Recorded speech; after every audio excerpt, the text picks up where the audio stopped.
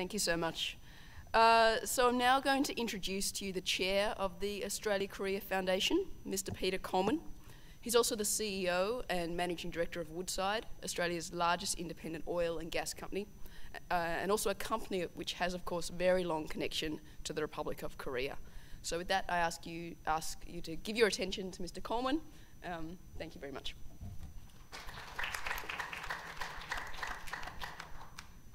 Yeah, thanks, Jim, and thanks, Claire, for hosting us this evening. Look, more importantly, thanks everybody for turning up. I know there's a lot of competition. It is grand final week. I know this audience here understands that there's a fairly important football match going to occur on Saturday.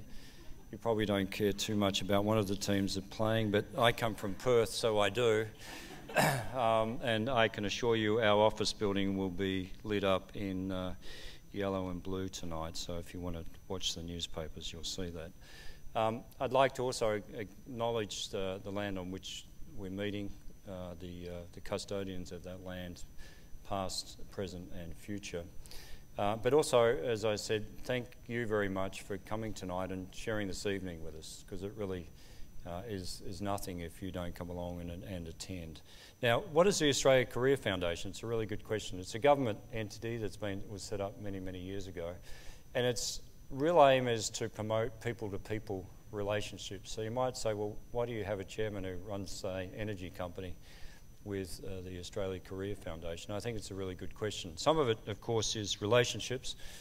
Some of it, of course, is the efforts that people have put into understanding the countries in which we work with and live in over the years. But what I'd like to do is introduce you to the board. And we've got some new board members with us today, and I'll just get them to put their hand up. And you'll get a sense for at least the types of individuals that we're able to attract. And by the way, we don't get paid for this, so we're doing this because we really enjoy this, and this is a thing that's very important to us. But firstly, if I can introduce our new board members, Jacinta Thompson. Jacinta, so Jacinta's over the back there. So Jacinta's representing South Australia in the room today, so very much, and of course she represents the performing arts within the group. Professor Ruth Barraclough, where are you, Ruth? So Ruth's here. Ruth is Canberra-based, is at ANU, and of course has spent many, many years in South Korea. In fact, went to university there as a 17-year-old. Is that correct? So, goodness me, think about, we're not going to age Ruth at all today, but 17 years of age, Ruth can clearly claim to be an expert on the Republic of Korea. Chris Rossidi. Where are Chris? Chris is over the back. Chris heads up ANZ's activities in Korea, and of course has lived there for many years. He's married to a Korean, so he's domiciled in Seoul, so he's made his way down to Melbourne tonight to join us. He's the one suffering from jet lag, but again you can see Chris is new to the board as well. Some of the other board members have been around with me for a while. I've been doing this for 3 years now. Georgina Carnegie, who's just been renewed. Georgina has a very long association with Korea as well as many other Asian nations. I'm going to tell you, she's an entrepreneur, venture capitalist, amongst other things. She's an advisor to Asia Link and a friend of Asia in general. So you'll find Georgina is fascinating to have a conversation with, and she'll be very challenging in her questions as well. So it's a two-way conversation as well, and we love having Georgina on the board. And of course, Dr. Naomi Mathers. Naomi? Over the back there. And of course, Naomi's currently working for the Centre on Complex Projects. I understand previously she had an assignment doing some things with space research. And so you can see, and Naomi's Canberra-based as well, so you can see we've got quite a broad spectrum of people that come together to really promote the relationship between Australia and Korea. So what do? Well, we get some money each year, and then we meet 3 times as a board, and then we give each of the board members a little project to do.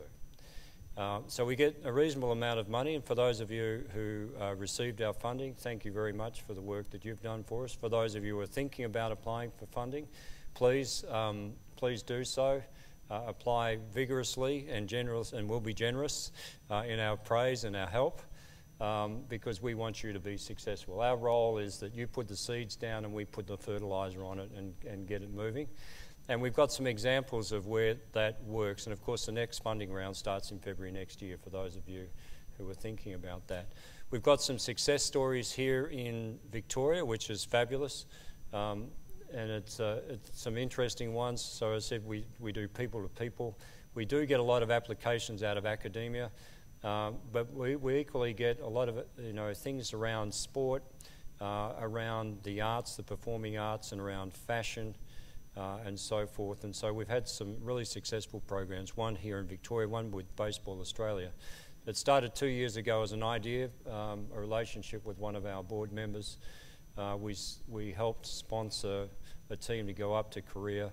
That relationship then germinated to the point now that a Korean team, professional Korean team, will now be based in Geelong this year, and will play 40 games in the Australian national competition, which is absolutely fabulous. And for those of you in the room who know the Koreans' passion for baseball, each one of those games is going to be streamed live into Korea, which is absolutely fabulous from a content point of view as well.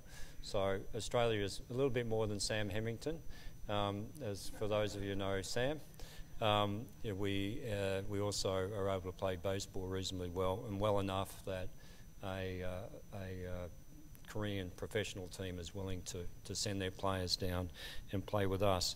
We also have university relationships, some very strong ones, of course, with universities such as Swinburne, Monash in particular, who runs an excellent program, and for those of you who know, I'm a Monash alumni.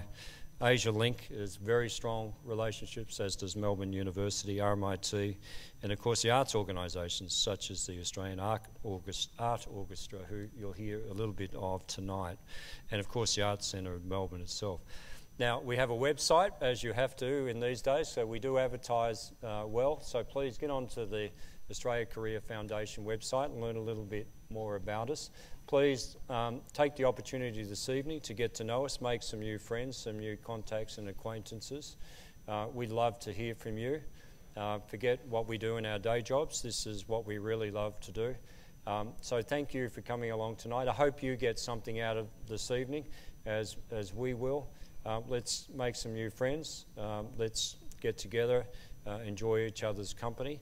And again, I'd like to thank the Arts Centre for the opportunity to be able to host you here tonight, and of course the Australia-Korea Business Council as well for jointly running this program with us tonight. So thanks very much.